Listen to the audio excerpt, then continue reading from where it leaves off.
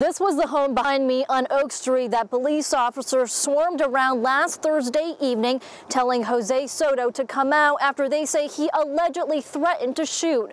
But family members told me there's more to the story. He has PTSD, he has mental illnesses, he says things out of anger and out of being scared. Denisha Soto is the sister of 27-year-old Jose Soto, who was shot and killed by officers after they say Soto threatened to shoot at them during a standoff while inside his mother's home. Police also say they swarmed the home on Oak Street that night because he violated his parole stemming from his conviction for first-degree robbery. But Denisha says her brother never had a weapon and made the threat out of fear. He's not the first. I know there's a few, I think there's three other ones in the past 2 years that have died at the hands of police officers not following protocol or just trigger happy and shooting. This table was set up on the porch for Soto. Flowers, candles, and pictures were placed in memory of him.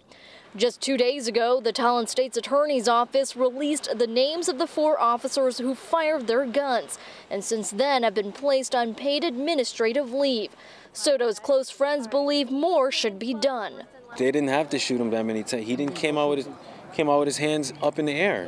One of them telling Fox 61 he believes the quarantine may have played a part in his worsened mental illness. Being in the house 24/7, not being able to get out, being locked up, especially in a, home all the time, it could have played a play. It could have definitely played. The Talent State's Attorney's Office is investigating this incident, and the family tells me they expect to hold a rally sometime next week.